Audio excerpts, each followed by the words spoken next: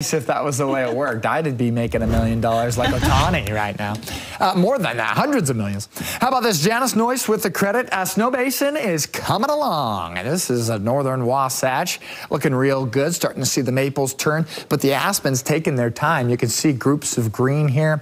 Yeah, aspens take a little more time, but there are spots across the state. Just saw a photo in from Boulder Mountain where the aspens are starting to turn over.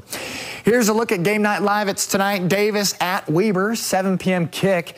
It'll be in the 70s to start, but 60s to finish. If you have a game down in southern Utah, you're looking at a chance for some storms this afternoon and evening. Could impact the football games going on at the high schools. So just a heads up there. Okay, low pressure down in the Southern California region is taking its time, but as I mentioned, it is going to hook to the right, and that's going to play into St. George's weather for today.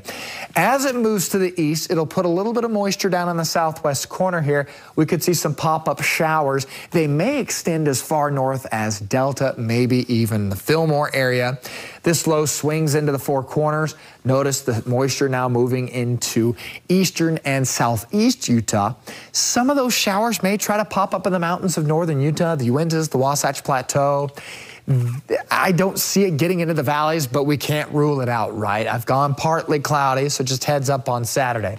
Sunday, clear skies, maybe a couple of clouds in the Book Cliff Mountains. That is it. How much moisture are we talking about? Well, a tenth to maybe a quarter if you get lucky down in extreme southern Utah.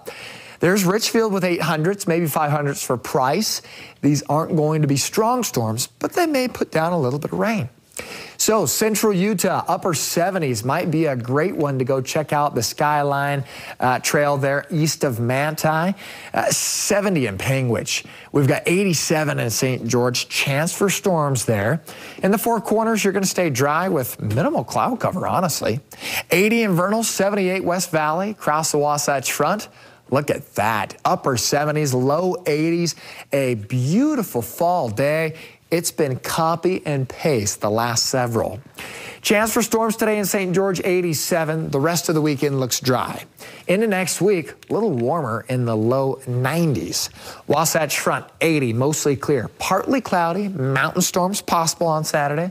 First day of fall, 77 with more 70s and 80s to follow with quiet weather dominating as we head into next week.